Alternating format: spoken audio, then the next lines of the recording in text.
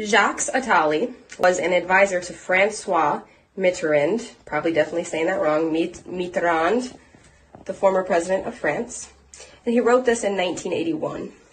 In the future, it will be a question of finding ways to reduce the population. We will start with the old man. Because he is over 60 to 65 years old, man lives longer than he produces, and it costs society dearly.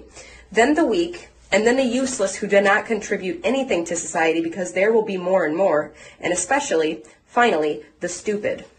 Euthanasia directed at these groups. Euthanasia must be an essential instrument of our future societies in all cases. Of course, we will not be able to execute people or organize camps. We will get rid of them by making them believe that it is for their own good. Emigrate while you still can. Too large a population, and for the most part unnecessary, is something economically too expensive. Socially, it is much better for the human machine to stop abruptly than to gradually deteriorate. We won't be able to pass intelligence tests on millions and millions of people, you can imagine.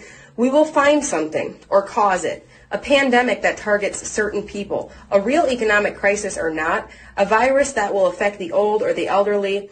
It does not matter. The weak and the fearful will succumb. The stupid will believe it and ask to be treated.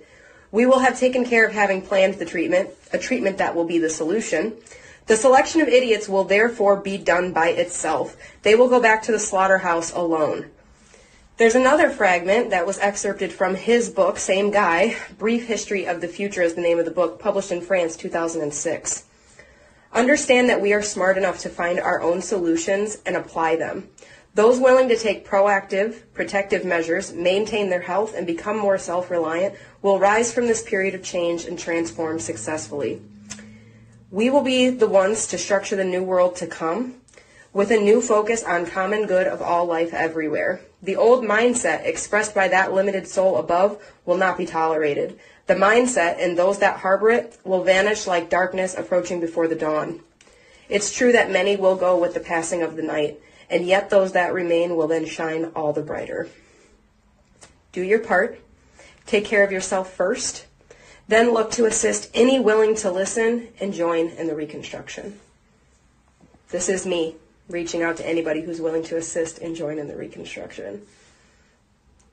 Just thought you guys would care to hear that since it was from 1981 and the second excerpt from 2006. It's been planned for a long time.